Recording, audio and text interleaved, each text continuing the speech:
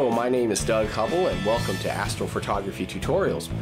I want to talk about the SynScan Hand Controller PC cable, the cable that goes from the bottom of the hand controller and then plugs into your PC.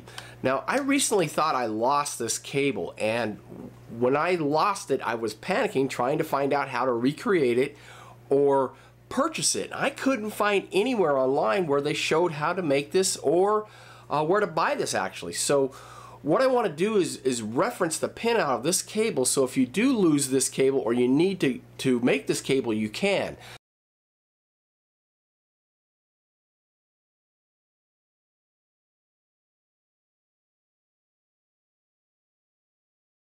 Figure out which of these pins go where.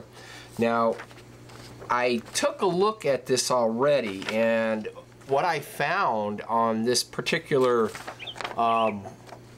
male RJ12 is that you would think that 6 pins would equate to at least 6 pins on the female side right here.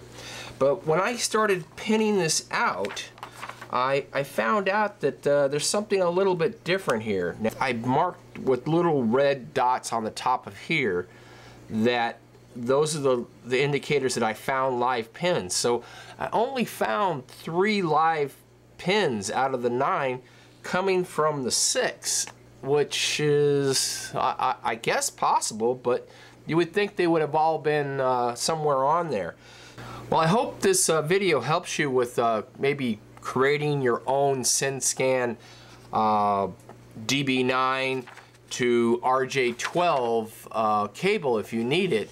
I was surprised with my findings that only 3 of the cables were actually used on the RJ12. I have used this cable. This cable is probably best used for programming your hand controller. If you wanted to control your mount, probably a better solution would be to use a EQ mod cable. Thanks for watching, and I hope to see you soon.